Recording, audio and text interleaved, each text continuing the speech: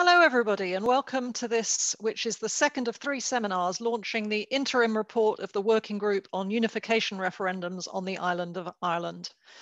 I'm Meg Russell, Professor of British and Comparative Politics at UCL and Director of the Constitution Unit, and I'll be chairing the event today. As most people here probably already know, the Working Group is a project led by the Constitution Unit's Deputy Director, Dr. Alan Rennick, involving an international team of experts and examining how any future referendum on the constitutional status of Northern Ireland would best be designed and conducted. It doesn't look at or take a view on whether such votes would be desirable or what the outcome should be if referendums were to be held. Let me start by personally thanking and congratulating the members of the Working Group for what they've done. It's a really thorough, important and fascinating piece of work. We've got 4 speakers today to discuss the report and its contents. First, 2 members of the Working Group will introduce the report, and then we'll have 2 commentators. So the first speaker will be Alan Rennick, the Working Group's chair. He'll be followed by Alan Weisel, who's a member of the group, a former Northern Ireland Office civil servant, and a Constitution Unit Honorary Senior Research Fellow. We'll then hear from Claire Salters, also a former senior civil servant in the Northern Ireland Office and Northern Ireland Constitutional Advisor. And then finally from Martin Kettle, Associate Editor and columnist at The Guardian.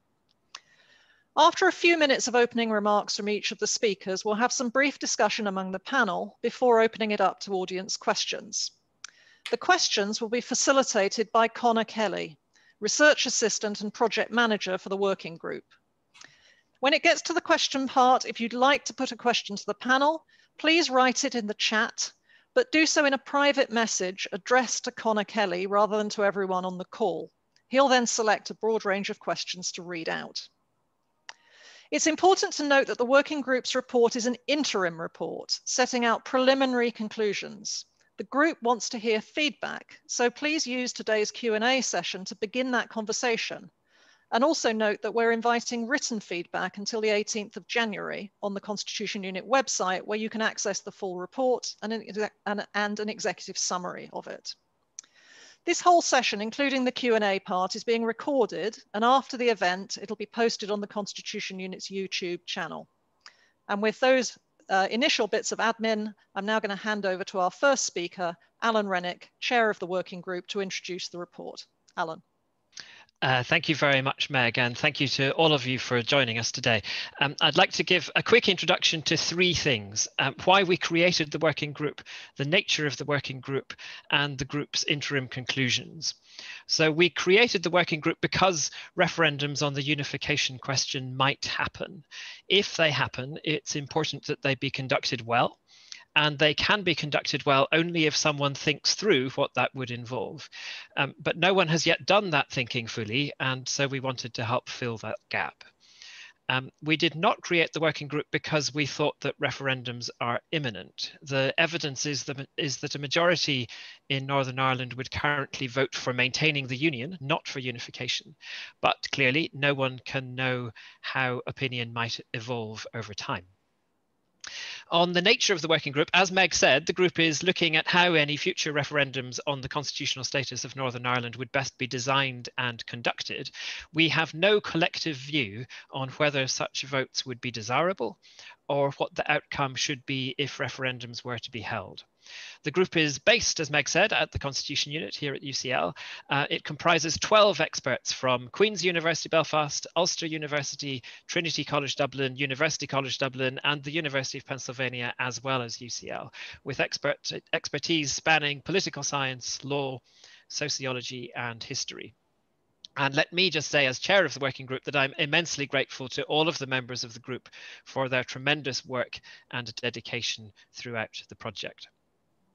Turning to the group's interim conclusions, I can give you, alas, only some brief highlights. It's a detailed report examining many complex issues. As a starting point, we assume that any referendums would be conducted within the terms of the Belfast Good Friday Agreement of 1998. And so we start by setting out what that entails. As is well known, unification could not happen without a referendum vote in its favour in Northern Ireland. We conclude that a referendum would be required in the South as well, either amending or replacing the Constitution. The Secretary of State for Northern Ireland must call a referendum if a majority for unification appears to him or her likely. A referendum in the south wouldn't have to be on the same day. It could come later, but substantially the same proposal would have to be put to voters both north and south. The threshold in each referendum would be a simple majority of 50% plus one. If that threshold were met in both jurisdictions, unification would then have to take place. So the majority principle applies to the decision on sovereignty itself. But on other matters, the 1998 agreement's wider ethos of seeking to proceed by consensus should be upheld as far as possible. So that's the 1998 agreement, but there are many other matters that the agreement does not resolve. We explore these using 5 criteria to assess the options relating to procedural legitimacy, stability, simplicity, informed choice, and inclusivity. And let me state 3 broad conclusions that we reach based on these criteria. First, it would be highly unwise for referendums to be called without a clear plan for the referendums and other associated processes. These would be complex processes and poorly designed could lead to problems. Such a plan would need to be agreed by the governments in close consultation with others. We do not say when such planning should begin, and I want to be clear on that because it has been the subject of some misinterpretation since the report was published. We nowhere say that either government should now start to prepare for a referendum, but a plan should be agreed by the time any referendum is called. Second, there are several plausible configurations of referendums north and south, with referendums coming either early in the process before the details of a united Ireland have been worked out, or later once a plan has been developed. I won't go into detail now, though I'm happy to do so in Q&A, but let me just say for now that there is no perfect approach. Each configuration has advantages and disadvantages. Finally, the conduct rules for any referendums would be crucial. Existing campaign rules are badly out of date in the digital age in both the UK and Ireland and urgently need to be strengthened. As I said, those are just some very quick headlines, but I hope they give a flavour of what we're about. This is an interim report, as Meg said, presenting draft conclusions. So now we're really keen to hear your feedback. Thank you very much, Alan. And it's a large report. There's so much more to say. Let's see what Alan Weissel would like to add. Alan, would you like to speak to us? Do unmute yourself. You can hear me now, I hope. Sorry, eating to my time. I'd like to focus on 3 or 4 aspects of our recommendations, building on what Alan said. The first of those is when the Secretary of State should call a border poll. He must do so if he thinks it would yield a majority for Irish unity. And as Alan said, we don't, looking at the evidence, think that that is imminent. We don't think the preparation has to begin. But a great deal will turn on the Secretary of State commanding trust across the community in Northern Ireland and more widely about his decision here. And it's a very difficult decision. We didn't feel that we could develop any simple formula about how he should decide these issues. The different kinds of evidence that he needs to look at are all imperfect. That includes election results, opinion polls, other political evidence. They all need to be assessed in their context. We try to offer some pointers. If opinion became more finely balanced, we suggest he would benefit from further expert advice. But opinion polls tend to draw the headlines. Just to say a bit more about that, online polling so far has tended to show a good deal more support for unity than other sorts of polling, like the face-to-face sort done by the Northern Ireland Life and Times survey. If the polls agreed, they would be very much more convincing, but it's hard to argue. At the moment, we think that one form of polling should be preferred over the other, so polling is equivocal. In any event, as Bill White, the head of Lucid Talk, the Northern Ireland Polling Company, and I think is with us today, has said, this is not verbatim, but I think I got the sense of it, it's hard to put much confidence in the predictive capacity of polling at the moment, ahead of a full debate on all the issues. And that's why we think that an informed and a comprehensive debate is important. To assess the current balance of evidence, you need to add in election results, and they don't at the moment suggest anything like a majority for unity. If we ever got to the stage where there was a majority assembly vote for unity, that would, I think, in many ways change the terms of the debate very significantly. But we're quite a long way from 50% support for nationalist parties at the moment. If I then turn to the process for getting to a united Ireland, as Alan said, it's inescapably a majority decision. Once you've had referendums in both parts of the island showing by a majority a preference for unity, unity in some form must happen. But the rest of the agreement is suffused, as James Mallon's pointed up, with the need for consensus. The agreement itself was reached by consensus. Consensus underpins the institutions, underpins much of their daily decision-making. It's hard to see how the requirement of that would all go away in the context of unity. And so we think that consensus in developing the form of the united Ireland that flows from the referendums is very important. And we make some suggestions about that, but it's far from simple. The simplest arrangement would be that you have engagement with all traditions, including unionism, ahead of referendums. Realistically, that isn't likely to happen. Unionists, reasonably, in my view, but in any event, in reality, are not going to divide their time between campaigning against Irish unity and planning what it would look like. So we suggest a couple of configurations in which that negotiation would follow the initial referendums, followed by further referendums on what was proposed, with the aim of achieving consensus there, as with the agreement. The trouble is, this is really results, and this is part of the reason for the bulk of the report, in very complicated structures, because if the negotiation is to work properly, it mustn't give the opportunity for a veto on a united Ireland. Otherwise, unionism reasonably will fight the battle all over again. So there is a real conundrum here about how you reconcile the principles, the principle of majoritarianism about the constitutional status and consensus about the result. Much more thoughts needed on that as well. I will just briefly point out chapter 7 of our report, which sets out really the agenda for a discussion on what a united Ireland should look like. We go through a whole range of issues in, I think, we can modestly say, a good deal more detail, a good deal more comprehensiveness than has been done before about the architecture of the Irish state. Is it a unitary state? Is there a devolved Ireland? Is it federal? A lot of the very difficult decisions that would need to be made about things like finance, about identity issues, whether there's a new Irish constitution, how far and how do you fuse institutions of policing? How do you fuse health provision? A lot of issues here that need more analysis, which we don't seek to give. We don't comment on the substance, but which really need to be resolved. And although we're not trotting them out by way of suggesting that it's all too difficult, indeed we point to some of the factors which make this perhaps an easier set of circumstances to deal with than some other reunification contexts. Nevertheless, there are difficult issues, and you can't be assumed that they can all be resolved by a sufficiency of political will. Finally, briefly, since we're in London, what should the government do in response? Two things, I suggest. We don't suggest it's time to start planning and preparation, but trust in the integrity and even-handedness of the government in making decisions about whether to call a poll is essential. And this could become a live issue soon. We could get more online polls suggesting a majority for unity.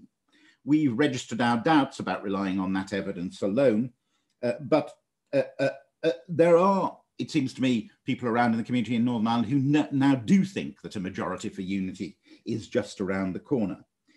And they entirely reasonably see the provisions on constitutional status as the cornerstone of the agreement. So there has got to be a belief that the British government is playing fair. It's essential that it shows itself to be assessing opinion impartially and transparently, and sensibly in the course it adopts, whether that's saying more about how it'll weigh the evidence, whether it's about looking to independent advice.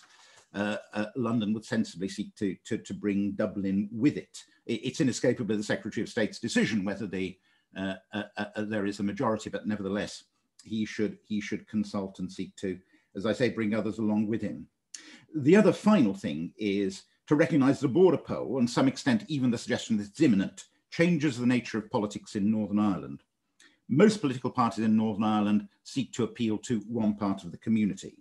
But in the context of a border poll, they have to seek to appeal across communities and to have the arguments and the people to make them in that context. The government might want to encourage that mentality. It might, and since they're openly supporters of the union, they might also want to act that way. So saying how admirable the present union arrangements are, putting Union Jacks on vaccine bottles, which I think was suggested in the Scottish context, may cheer the existing supporters of the union. It's unlikely to bring converts. That needs a more thoughtful approach to ensuring the settlement within the United Kingdom satisfies aspirations and identities across the community. And I think much more attention needs to be given to that, but that's a different project. Thank you. Thank you very much, Alan. That was really fascinating and begins to give a flavour, I think, for the complexity of some of these issues and the kind of conundrums and trade-offs. And I think that's why this report is really important, because just to demonstrate that complexity and get people thinking about some of those things well ahead of time. But now I'm beginning to be a commentator, and that's dangerous because we have two commentators. Let me just say, in case anybody didn't notice, there's something that I should have said at the start about if you're tweeting about this event, we encourage you to tweet. And Charlotte has put into the chat a hashtag for the event, hashtag events CU for Constitution Unit. And please also mention the Constitution Unit Twitter account in your tweets.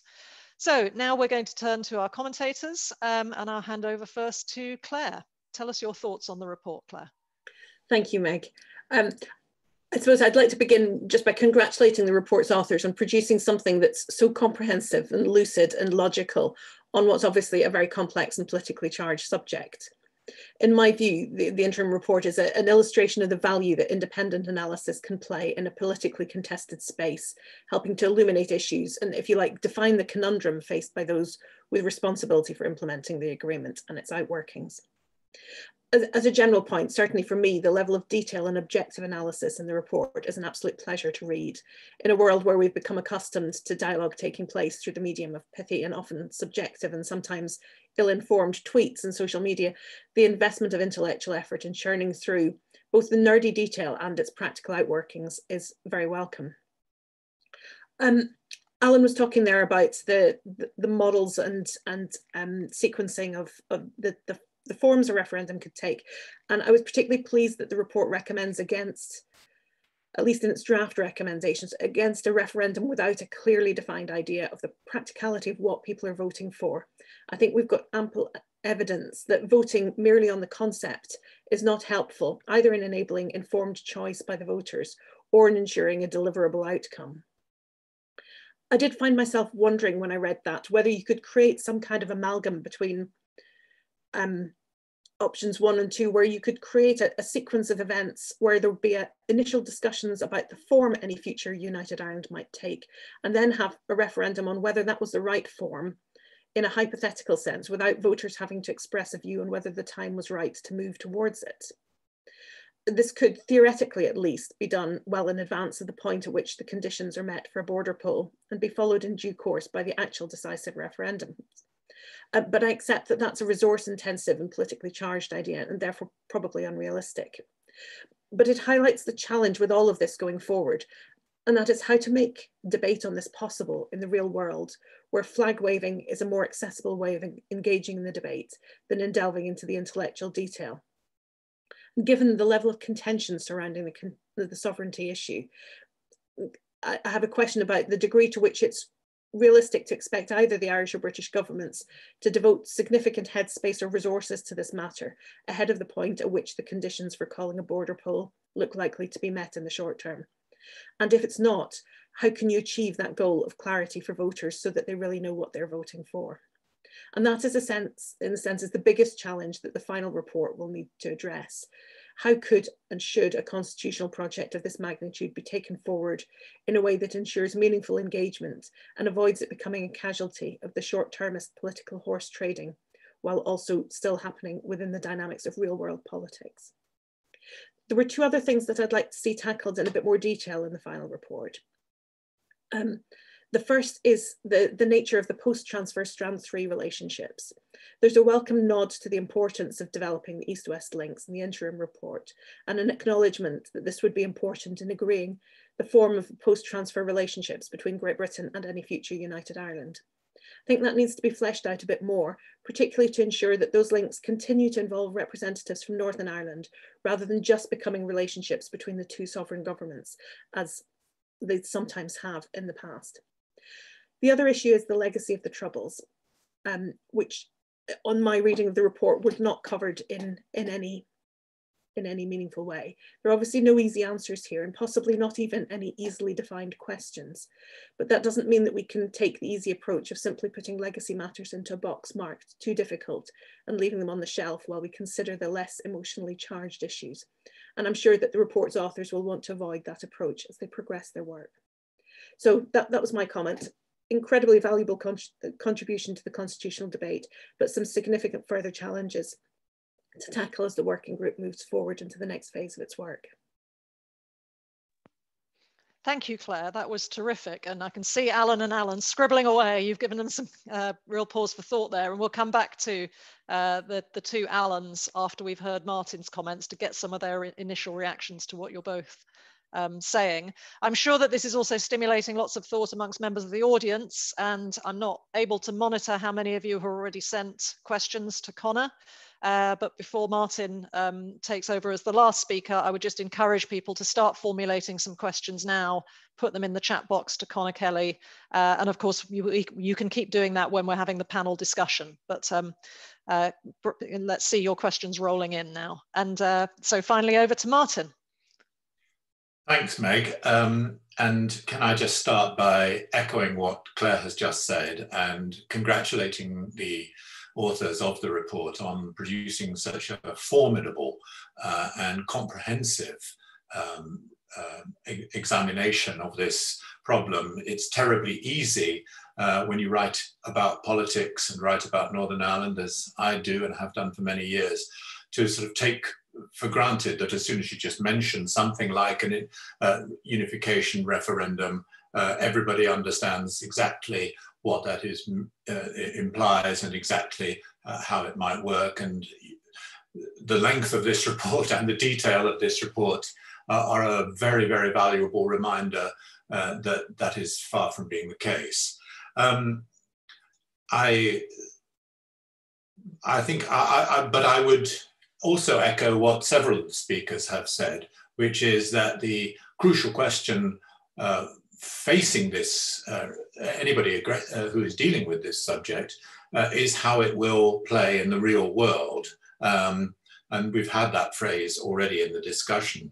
And on a general point on that, I'm reminded of what General Eisenhower said in 1957 when he was president, when he said that plans are worthless, but planning is everything. And I don't mean to say that this plan is worthless at all, but Eisenhower's real point was that you have to keep planning for something like this if you're going to be able to step up to the situation when you're called upon to do so. And he says, you know, the first thing you do is when you actually start is to take all the plans off the top shelf, throw them out the window. But if you haven't been planning, you can't start to work intelligently. And I think that's one of the great lessons of this report. The report says, and Alan Rennick said it at the start, that you know, the group had no collective view on whether such votes would be desirable and what the outcome should be if referendums were to be held. And that's obviously the good starting point for the report. The trouble is that in the real world, everybody else has both of those things. They both have a view on whether such votes are desirable and what the outcome should be if they were to be held. And the report itself is realistic about this, and it admits it in chapter 6 when it's talking about the reluctance, which is alluded to earlier on. I mean, the reluctance of unionists even to have a conversation about this, and equally that nationalists can equally be reluctant to talk about changes to the union, which might be taken as an approval of it or an attempt to enhance it. But I think we have to start by the fact that this would be a referendum like no other. It's not just another referendum like the ones we've got used to, for good and ill, in British politics in the last 30 years or so. It wouldn't be even like the Brexit referendum. When the rubber hits the road, this will matter very much indeed, because all kinds of things could follow from it, including severe public disorder and danger. So, I mean, we just have to be realistic about that. You don't need to know too much, though it helps to know a bit about the history of Ireland and Britain to know that this is absolutely crucial. So I think that protecting the neutrality of the process is going to be extraordinarily difficult. For that reason, I am personally more in favour of a two-part referendum process. I think the great lesson of the Brexit referendum was that a vote in principle was not a vote on a detailed proposition. The huge flaw in the Brexit legitimacy process, which we're still living through more than 4 years later, is precisely that we don't know exactly what it is that we voted for or against, because that is yet to be revealed. And I think that in the context of the Irish referendum, I would, whether or not it is permitted under the existing laws governing these matters, it seems to me a two-part process would be absolutely essential. The first referendum would, as it were, permit, would decide whether there was to be a process at all, and the second would provide the detail, and it would only, and there would be what there hasn't been in Brexit, which is a referendum on what it actually means. The only other thing, just two quick points I wanted to make in addition. One is, I think we haven't, the report does not mention German unification at all. And it seems to me that that is the one example within at least my lifetime of a unification process of this kind. And there are great lessons to learn. Of course, there was no referendum, but there is a lot, when perhaps we can bring this out in discussion. And then my other point relates to chapter 14 of the report, which is on the campaign rules. It's all very well to say that to insist that the British government should stand by its 1993 position that it had no selfish strategic or economic interest in Northern Ireland. But it seems to me the reality in the referendum campaign, just as it was in the 2014 campaign in Scotland, is that the UK government, even though it doesn't directly take part in the campaign, is a player. It's not just a referee. It's hardly surprising that it should have a view about an alteration of the boundaries of its state and a change of sovereignty of part of its state. So I think more provision needs to be considered in when the report is in the final report on this question of the engagement of UK politics, UK political parties and UK politicians in the campaign, because I don't think we can assume that the rest of the UK will simply sit back and watch as events unfold and accept whatever is the outcome. Terrific. Thank you so much, Martin. What I'd like to do now is go back to the two Alans. I think I'll take them in the original order, Alan Rennick first and then Alan Weissel, and invite you to respond to some of those points that have been made by Claire and Martin. But let's try and keep this a conversation. I mean, it would be interesting to know what perhaps Claire and Martin think that some of the answers are to their own questions. I'd love to know what Martin thinks the lessons are from German reunification, for example. So you don't necessarily have to do everything through the chair. you know, feel free to have a discussion among yourselves on some of these points. The default is I'll let the two Allens go first, and then I'll come back to the two commentators, and I'll try and also nag you about any questions you overlook. But Alan Rennick, would you like to go first? Those were great comments. Thank you so much to both Claire and Martin.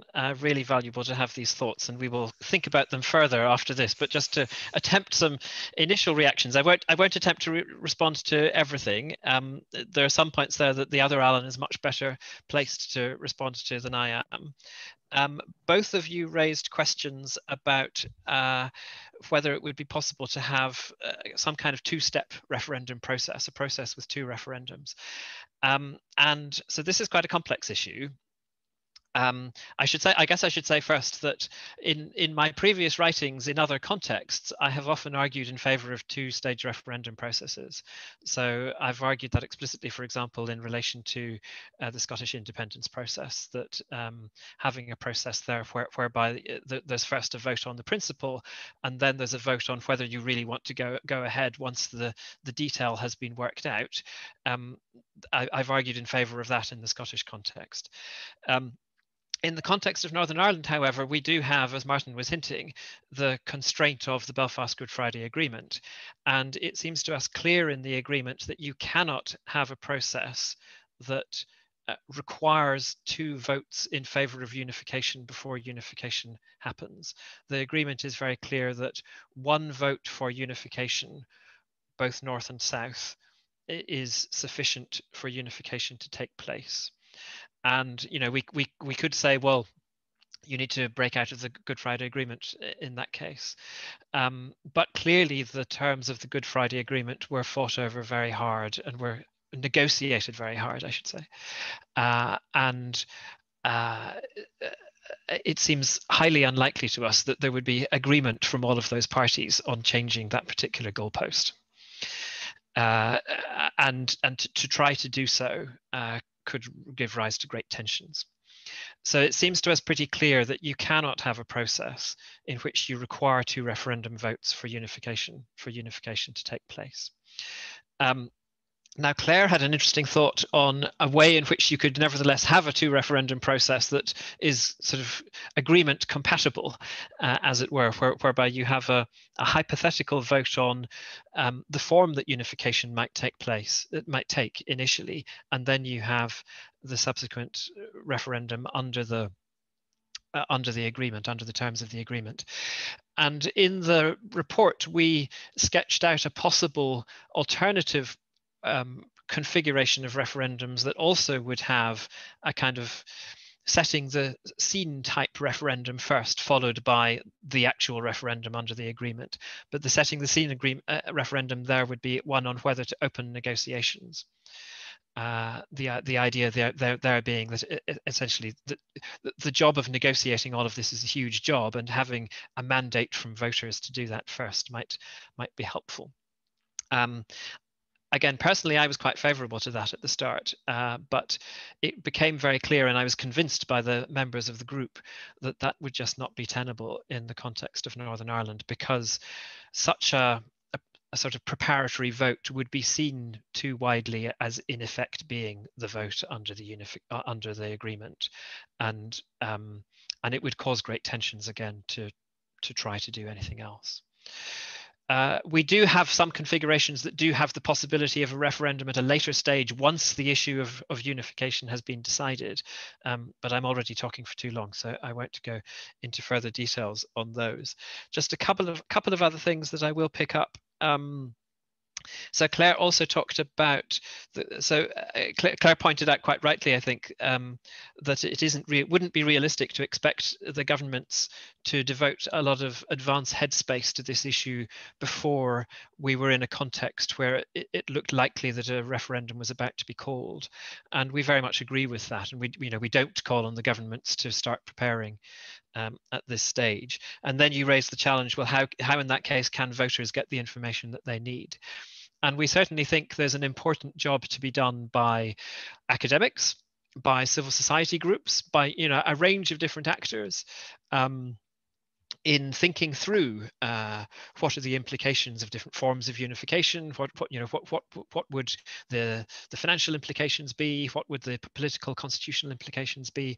There's a lot of work that can be done without the governments becoming directly involved in that, and we think that would be helpful. I really liked Martin's phrase from Eisenhower that plans are worthless but planning is everything. Just that the process in itself of people thinking and having ideas and doing research and discussions happening as well, lots of conversations happening among people on the ground, not just among supposed experts. All of that could be really, really helpful. Finally, on chapter 14 and Martin's point about the role of UK politicians. Yes, I think it's entirely clear that UK politicians would get involved in the campaign and would campaign, many of them would campaign to maintain the union. And the referendum rules that exist in the UK are such that public money cannot be used in order to campaign on one side, but politicians, including politicians in government, can, in their private capacity, though no one would notice the difference, campaign. And I think you're right that just thinking through what that means in this particular context does require a bit more work. But yes, I don't think it's imaginable that politicians would not get involved in Great Britain. Lovely, thank you, Alan. And Alan Weissel, what thoughts do you have? Particularly some of these challenges perhaps that Claire is raising about how you engage government insiders. As a former government insider, what is the right moment to get people thinking about this, and how can you incentivize them to do so in an appropriate way? Do unmute. I'm unusual. Yes. Well, look, as I say, I think it is some way off the stage where we need to plan, but to some degree, the possibility of a border poll becoming a reality is something that ought to affect people's conception of politics and the need to start appealing across community divides, as most parties don't. And the need on the part of the British government, which frankly, and objectively one can say, is widely mistrusted on all sides in Northern Ireland at present, to start building trust, because that's very important. If I pick up some of Claire's comments, that just to endorse what Alan said, I think about the possibility of an advance poll that isn't the real deciding poll. I think that isn't the agreement, and I think if it happened, but affirmative results weren't followed automatically by unity, I think there's a real danger that nationalism would regard that as ratting on the agreement. And I think if there was a second poll coming up that could decide the question, it's also quite unlikely that you would get unionism engaging seriously on what a united Ireland should look like. So I'm not sure that in this context, it is either the agreement or that it answers the questions. Two things Claire is always right. Two things Claire is very right on. One is strand 3, the East-West relationship within which a united Ireland would figure. That's strand 3, East-West relations are a very important part of the agreement. And you're entirely right. I don't think we cover them in sufficient depth in this report. And that is a mea culpa, because these were bits of the report that I was set to do the initial drafting on. I'm afraid by that stage, I was rather running out of energy. There is a lot to be said about the possibilities of doing more things on a supranational level, and particularly if you have an independent Scotland. So that there is a range of things there that ought to be looked at. Whether we will have time to look at them in the context of our final report to a much greater degree, I'm not sure. I think Claire is also absolutely right about pointing up the importance of legacy issues, the past, issues around victims, around unresolved cases and so forth. We did have a bit of discussion of that. I think we would only ever have flagged it up in our report as something that needed to be considered in the context of unity. But I think it does absolutely need to be considered. It's not an issue that will simply go away. There are so many issues about political life in Northern Ireland that it can't be assumed that unity is a universal solvent for, and this is certainly one of them. So I think we should flag that up. Martin referred, and I can't remember quite what terms but to the possibility that debate was destabilising in the Northern Ireland context, or this is the suggestion that is made by some people on the union side. I think that debate is going on anyway. And you know, the important thing is that it's an informed and comprehensive debate that looks at all the questions. So I think we are unapologetic about producing this report in the terms that we have produced it. I think it feeds into a debate that is happening. And we hope that it may be a more useful debate as a result. But there also, as I suggest in my remarks, needs to be one on the other side of the argument about, you know, a more perfect union, how we can really build on the Good Friday Agreement, putting aside, as it did rather, the old binary debate about constitutional status, and working out how you can develop a polity within Northern Ireland that more successfully accommodates people's wishes, aspirations, really more commands their allegiance. And that may include much more in the way of relations, thickening relations between North and South at government level and other levels. But that's a debate that's needed as well. Just finally on the rest of the UK, I agree, it would be helpful to have an informed debate in the rest of the UK. It has almost never happened on Northern Ireland issues, so I'm aware really that there is not much understanding. We had, up until Brexit really, not a lot of understanding in political circles about Northern Ireland, but a great, an almost universal acceptance that you really needed to defer to the Good Friday Agreement, and it was walking on eggshells, and you should be very careful. I'm afraid since Brexit, some of that has that caution has been lost. What would be really dangerous is if decisions that are made across the water about Northern Ireland appeared to be influenced by Scottish considerations, where I think there is much more of an interest, an informed interest in the rest of the UK, and it's obviously rising to the top of agendas. Decisions about what to do in Northern Ireland must not be informed by motivations about keeping Scotland within the Union. That would be disastrous. I'm afraid it's all too easy to see politics drifting into that, but it really must not happen. Thank you so much, Alan. That's fascinating. In a moment, I'll pass back to the commentators just very briefly to give us any reflections that they have on what they've heard. I'll start with Claire and then go to Martin. But I'm going to come back now and push the first Alan, I think, on the unanswered question, which would have been one of my questions if I was in the audience, and which Martin put in terms of, and I'm surprised you didn't pick it up, the extent to which the working group was able to learn from international experience. Martin specifically mentioned Germany, but I just wonder how much international experience there is of unification processes. We've seen secession processes quite a lot around the world involving referendums, but is there anything out there that you can draw on? We know Northern Ireland is unique, obviously, but just tell us a bit about that comparative context in response to Martin, and then I'll go back to the commentators. So the final section of chapter 2, if anyone wants to read it, is an exploration of international experience of referendums that are comparable to this set of referendums, and there are very few, so that are really strongly comparable. So there are many, many referendums around the world that deal with sovereignty questions of some kind. So questions about independence, questions about an independent entity joining in with another entity, another existing entity, something like EU membership referendums, that they can also be regarded as sovereignty referendums. So there are many referendums broadly of that type, but there are very few referendums where the proposal is that a territory would transfer from one sovereign entity to another sovereign entity.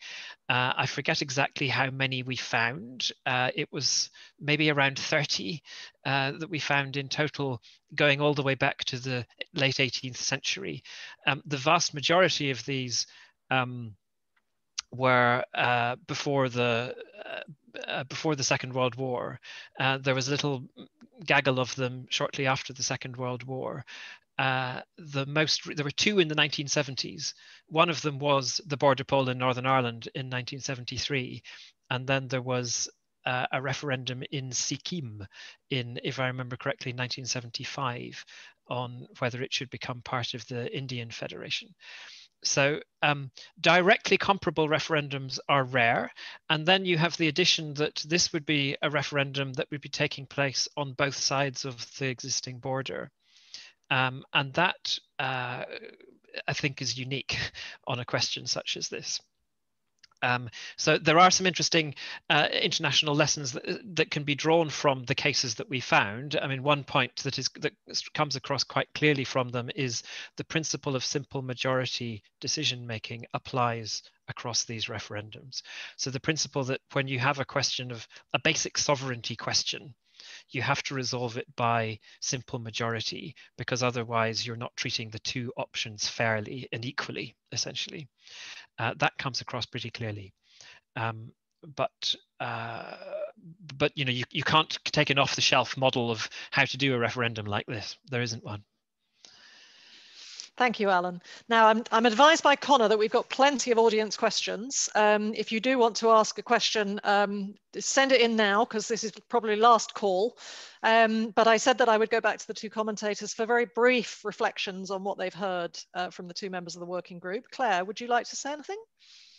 Just briefly, I think I probably do agree with both Alans that my general musings about whether you could have a different type of two-stage referendum would be problematic. I think it's slightly different from the two-stage process that you've covered in the report, and I agree that wouldn't be agreement compliant. But just whether there is any way of looking at this in a different way to create an environment in which the debate can happen before you get to the point of taking the vote. The other point, just to log, is I agree completely with Alan Weisel about Northern Ireland's future not being determined through the lens of GB views on Scottish independence. It's hugely important that isn't allowed to interfere with or influence the debate in relation to Northern Ireland. Terrific, thank you. And Martin, and I did warn you that if Alan didn't answer your question, I'd ask it you yourself about what we can learn from German unification. But what are your reflections on what you've heard? Well, very quickly, I think on the Republic of Ireland and the campaign, I didn't say anything about the Republic of Ireland's role in the campaign in Northern Ireland. I think. But I think that what Alan said in response to what I said about UK politicians will also have to apply very realistically to political parties and politicians from the Republic. And I mean, it's quite obvious, given that in at least the case of Sinn Féin, the party exists on a 32 county basis. And I think I'm right in saying that Fianna Fáil has been toying with the idea of becoming a 32 county party again, but I'm not certain about that. Forgive me if that's wrong. On Scotland, can I just say, I mean, the order in which events take place is going to be crucial here. If there is a Scottish referendum which goes whichever way it goes, before there is a Northern Ireland referendum, whichever way that goes, that's going to have a different impact to the reverse, to a Northern Ireland referendum taking place before a Scottish referendum.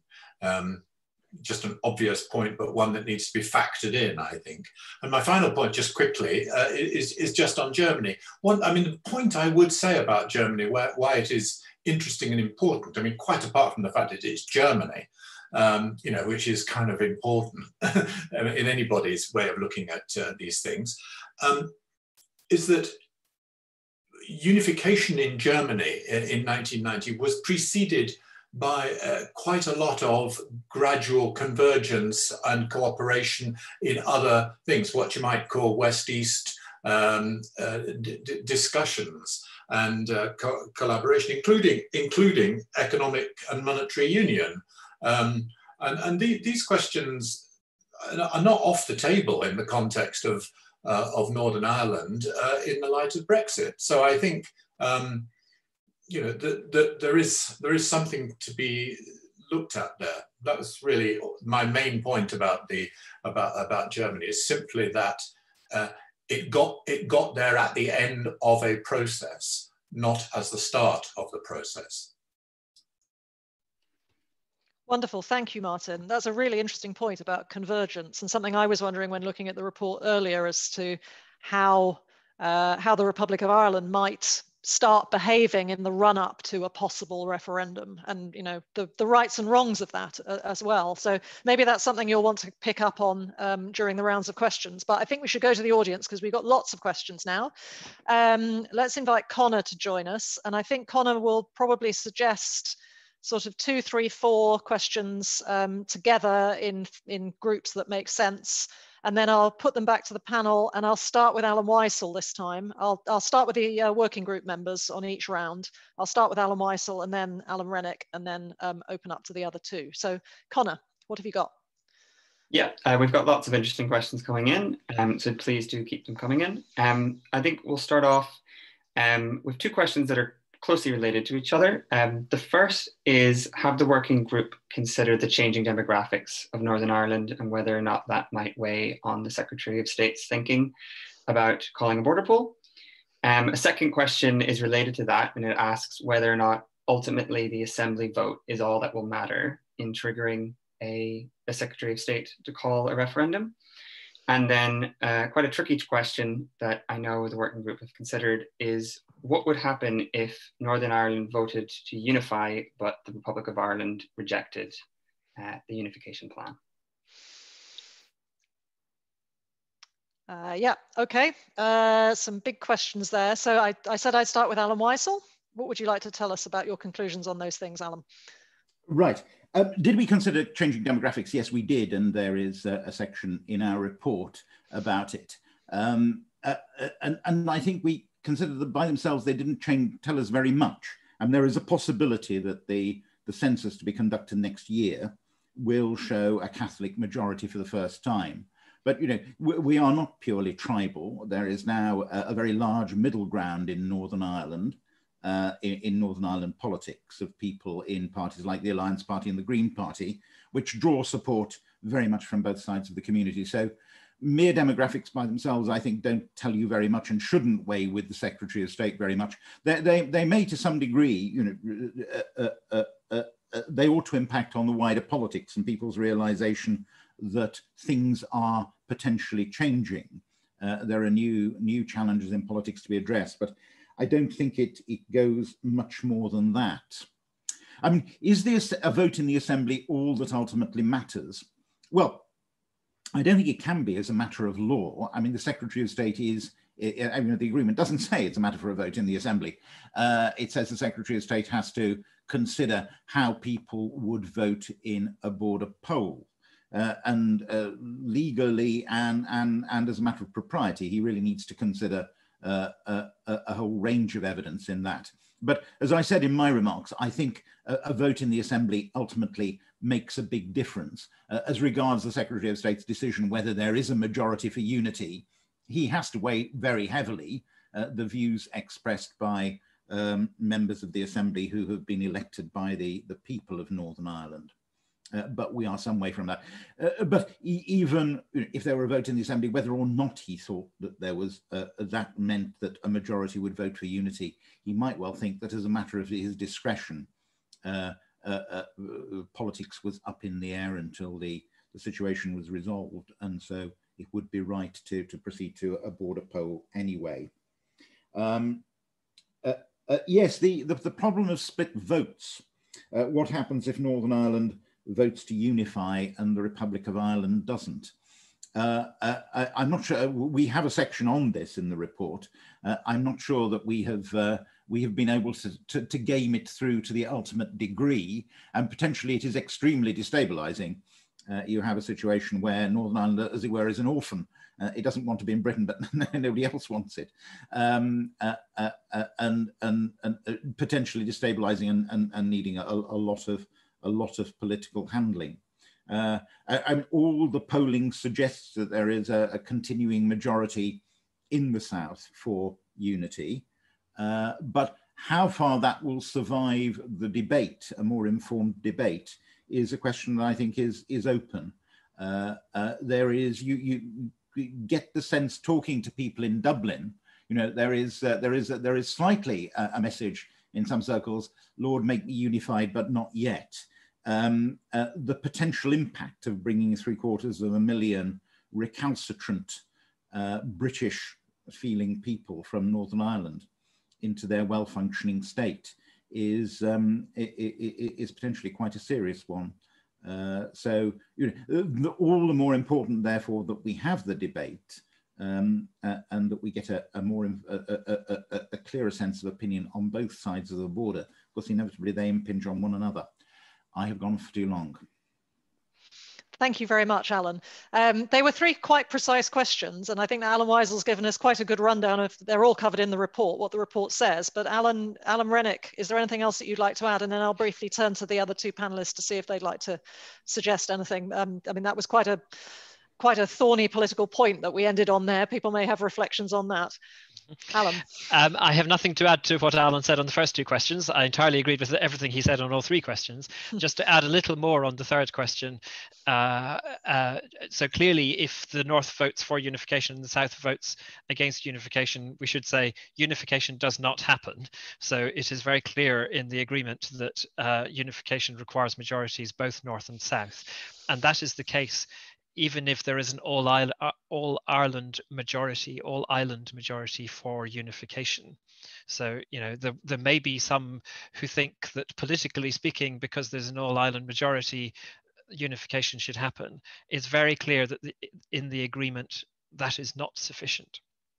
And one of the points that we make in the report is that we think it would be very desirable at the start of a referendum campaign for all of the parties concerned to kind of sign up to a statement saying that they will respect the result as determined under the terms of the Good Friday Agreement, the Belfast Good Friday Agreement, in order to just emphasize that point. There's also an interesting question of, so what does happen? Unification doesn't happen. What kind of procedurally does happen if the South votes no? And given past experience of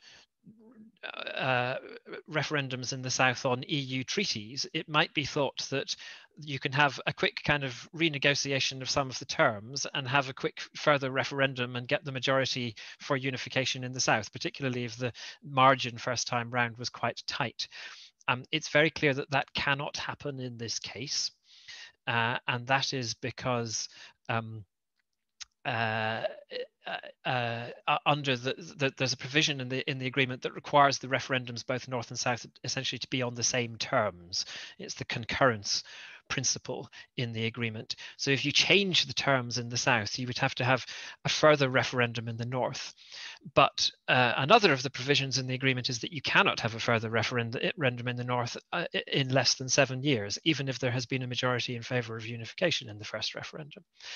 So essentially, there is no quick fix to that situation under the agreement, and the sorts of political considerations that Alan raised, therefore, become very important. Thank you. Claire or Martin, would you like to come in and offer any reflections on any of these points? Just briefly to agree with what the 2 Allans have said, but particularly on that last point, it really underlines the importance of having a full and thorough debate in advance of the referendum so that people are really clear on what they're voting for, and there's been an opportunity to test and refine proposals at that stage. Thank you. Martin? I'm happy to move on to more questions so that I'm not delaying other participants from having making their contributions. Okay, in which case, thank you very much. Let's go back to Connor. What have you got? Yes, we've got a couple of more interesting questions come through. So the first one is quite a tricky one. It says, if it is impossible to get serious engagement by unionists in contemplating the nuts and bolts of a united Ireland, do you see ways in which nationalists or those in favour of unity might get adequate engagement from unionists on some of these questions? The second question is, given the experience in Scotland in which campaigning increased support for independence from 25% in opinion polls to 45% on the day of the vote, is the Good Friday Agreement criterion for calling a poll unfair by effectively expecting unification to win the argument before official campaigning has begun? And a third question, which is also related to Scotland, a couple of people have asked this actually, is, are there lessons from the report which have a broader relevance to other referendums that might take place, specifically a further referendum on Scottish independence? Oh, tricky stuff there. Thank you very much, Connor. I think I should go to Alan Rennick first on this round, just to keep swapping things around. But I don't envy you, Alan. What would you like to say? Yes, if anyone thought we might be only asking the easy questions by having Connor as our filter, I think you can see that that is not the case. So really good questions, though. I might leave the first one mainly to the other Alan because he has a lot of expertise in that area. Just to take the other two questions. So the third question was about broader relevance to other referendums. That's a really interesting question that, to be honest, I haven't really thought about. I mean, the process that I have gone through with this is essentially that a few years ago we ran a project looking at referendums across the UK with the Independent Commission on Referendums, and in that project, we quite deliberately didn't look at referendums on this question in Northern Ireland because we recognised that they were unique and presented their own challenges. So this report essentially came from a process of wanting to focus in on these particular referendums. But certainly my views have been changed by all the work that we have done on this report over the past year. And I think we do probably now need to do a further round of reflection and think what are the implications. And I'd be interested actually in what Meg says in response to this question, because Meg was involved with the Independent Commission as well and is looking at the working group slightly from outside. I think I'm too inside the working group just at the moment to see those wider implications, but Meg probably has a greater ability to see them, so I'd be interested. In terms of the shift in support that was seen in the Scottish referendum, so yes, there was a big shift in support for unification, sorry, not for unification, for independence during the Scottish independence referendum. If you look comparatively across all referendums around the world, that's quite unusual. So about 2/3 of all of the referendums, so we've actually separately done a project that isn't yet published, but we've done a project recently looking at how opinion changes during referendum campaigns. And in about 2/3 of referendums around the world where we found enough polling evidence to be confident, opinion shifts towards the status quo during the campaign period. However, there are a lot of exceptions. About 1/3 of referendums do go the other way. And there's some evidence to suggest that referendums on these big kind of sovereignty questions might be particularly likely to go the other way. Or just not to see much opinion change at all. So the summary of that is there's no justification from the existing evidence, the comparative evidence, that would justify the Secretary of State in kind of presuming that opinion is likely to shift in a particular direction over the course of the campaign. And therefore, you know, really the Secretary of State needs to take account of the opinion, the evidence that exists at the time from opinion polls, from surveys, from election results, and as Alan Weissel said, from what politicians themselves think. And you know, politicians are important in shaping opinion during a campaign period. So if a lot of politicians would like there to be a referendum and would like unification, then that might be an indication of where opinion might shift over the course of a campaign period. But you certainly can't make any precise extrapolations. You've clearly, in this case, got the rather unique constraint that you can't hold another referendum for 7 years. And therefore, in a sense, if you go too early, you could be accused as a Secretary of State of scuppering the process. Very, very delicate. Yeah, and it's clear that, you know, if the Secretary of State deliberately went early in order to scupper the process, that would be illegal. And there was a court case, the McCord case, where the judgment was quite explicit about that point. So the Secretary of State needs to be careful. So Alan Rennick threw the difficult question about unionist engagement back to Alan Weissel, when it struck me, and this is maybe partly, he also threw a question to me, which I think is completely unfair as chair. I mean, one of the things that strikes me when reading chapter 9 is that there is a basic conundrum here, which we faced on Brexit, and I think you face it on Scottish independence as well, and you face it here, all in their very different ways. as to how to engage the fundamentally reluctant in thinking through the practicalities of a vote for change and how you trade that off against providing certainty for voters.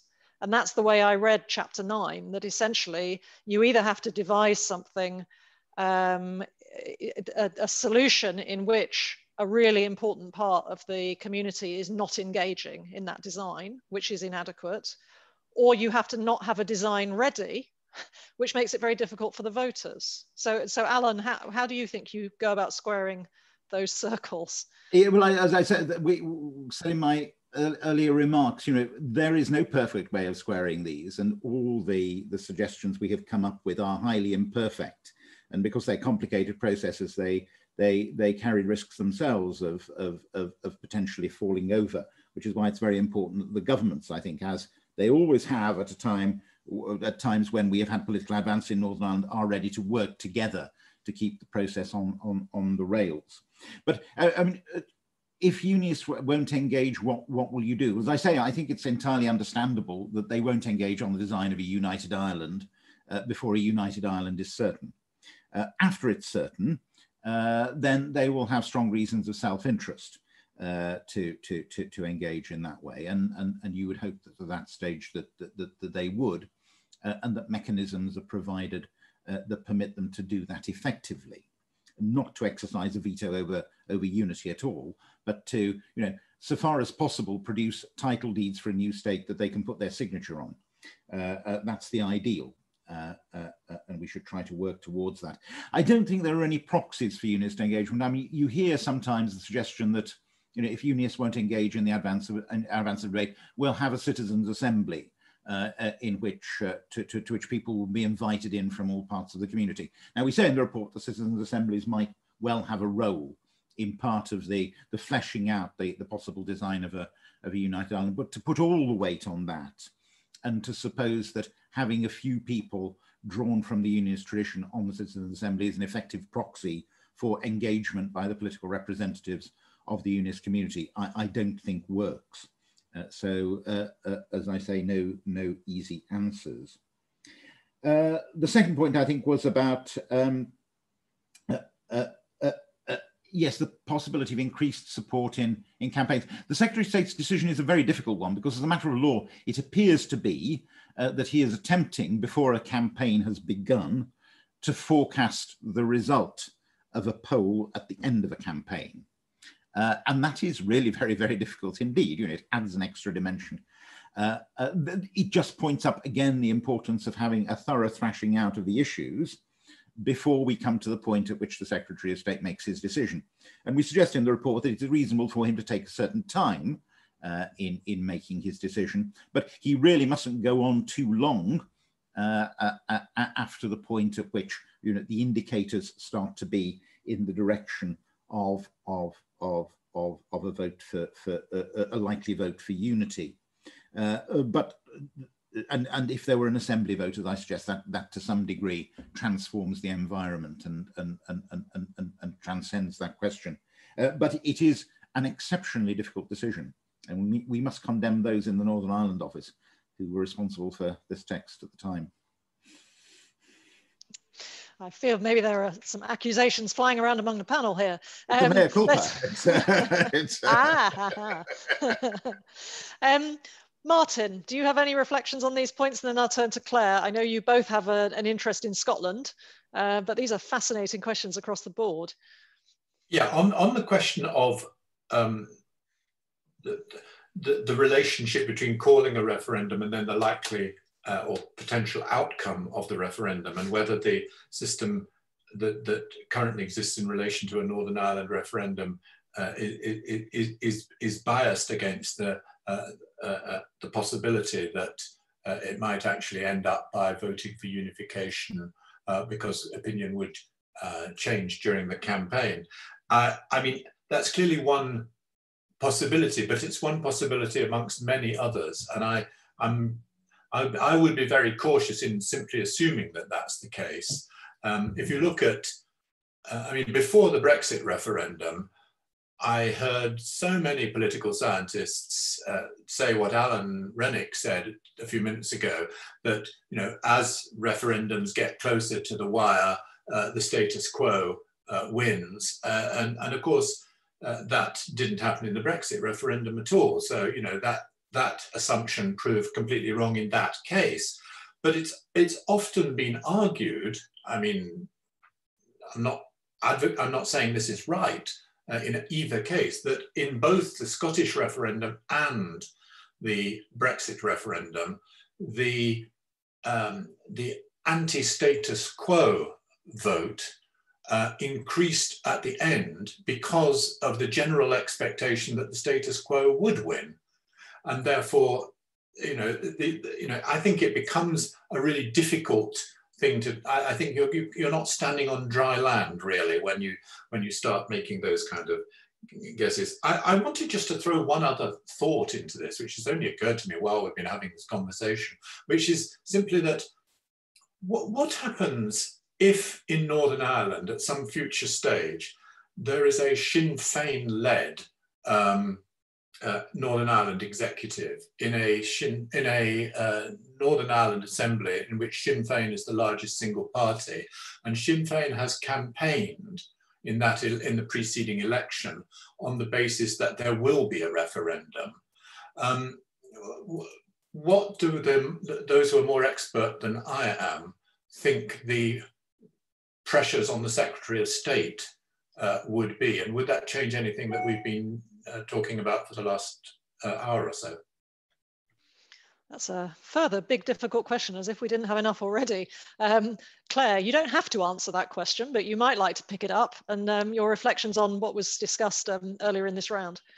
Well, I'll certainly start with looking at the earlier questions. I think the two Allens have more or less said everything that I would have said on there. But on the second question, I think it is a very pertinent question, but it underlines the importance of opinion polling not being the only factor that the Secretary of State would take into account. He would need to triangulate over a range of evidence in coming to that decision. The other factor, and I think Martin was slightly alluding to this in terms of the independence referendum and also the Brexit referendum, there's an element of wanting to kick the establishment in voting for the option that is not the status quo. In a situation where it was a vote relating to the unification of Ireland, you have two separate establishments, both of which might be considered to have different interests in the outcome, and therefore you couldn't kick them both simultaneously, and therefore the chances of that protest vote being a factor might be less than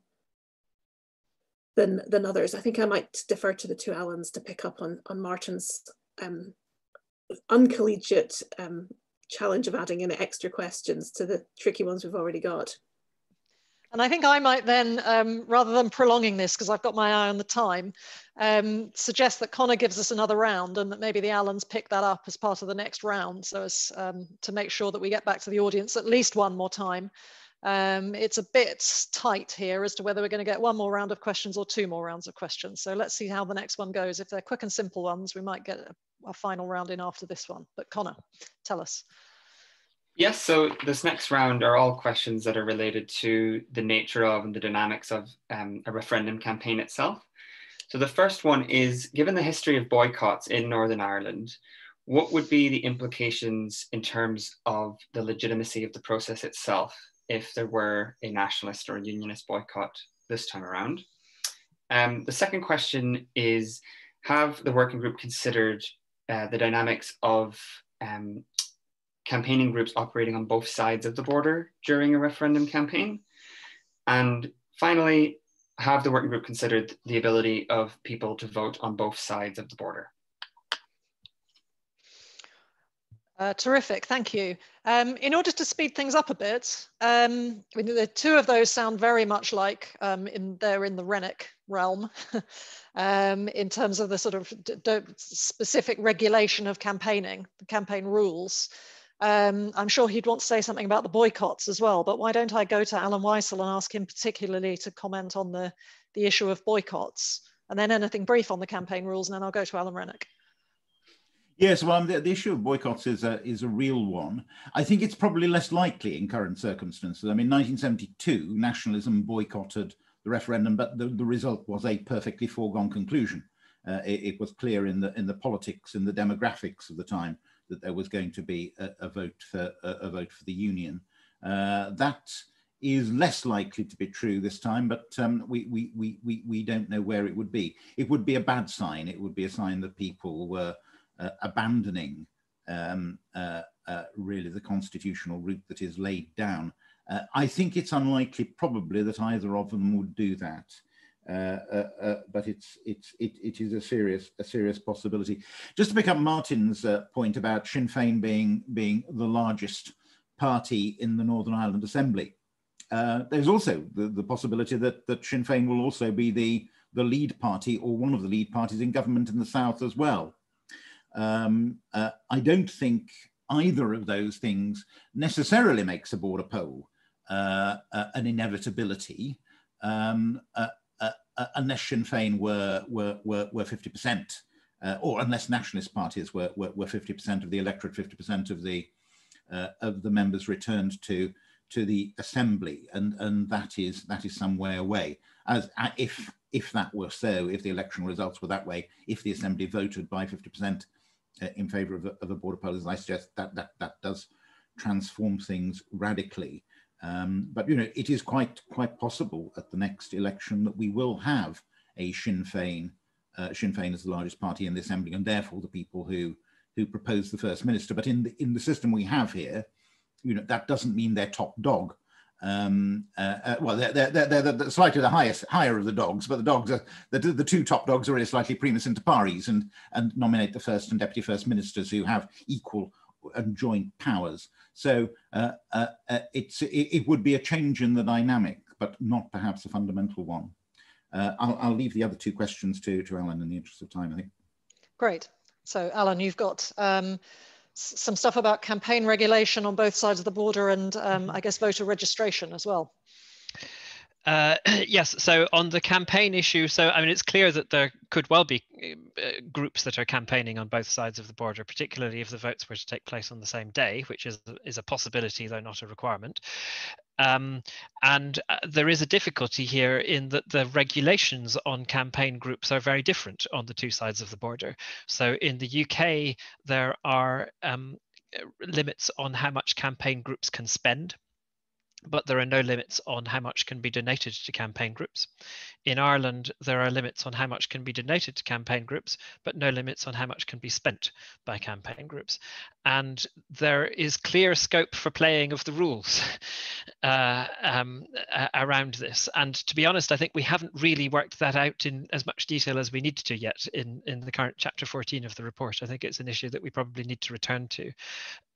But in order to ensure that there is fairness between all campaigners in the campaign, which is the fundamental principle, that does need attention.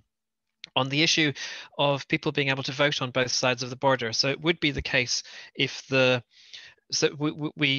default franchise in Ireland would be the standard referendum franchise would be applied. We think the default franchise in the UK would be the franchise for the Northern Ireland Assembly. So the default franchise in Northern Ireland would be the franchise for the Northern Ireland Assembly. It is the case that some people would satisfy the residency requirements for both of those franchises and would therefore be able to vote in both referendums. And a view has to be taken on whether people think that's acceptable or not. It was possible for some people to vote in both referendums in 1998.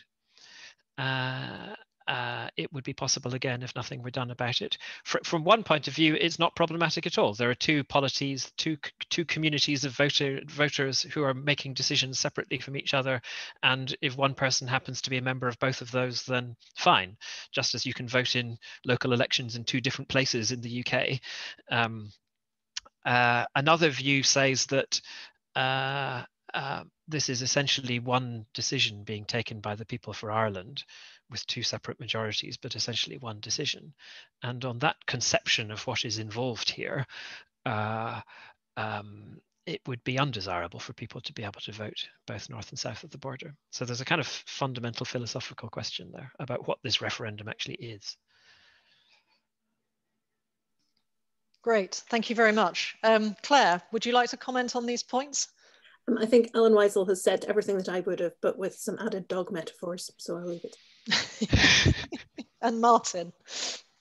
Just that Alan Weisel's comments about a boycott being a very bad sign are obviously true, and I defer to him in his judgment about whether that would actually happen. But I mean, as the questioner suggested, you know, boycotts do have a long history in not just in Ireland, but also in other referendums. See Catalonia, for instance, and I'd have thought that the chances of it happening would be quite high.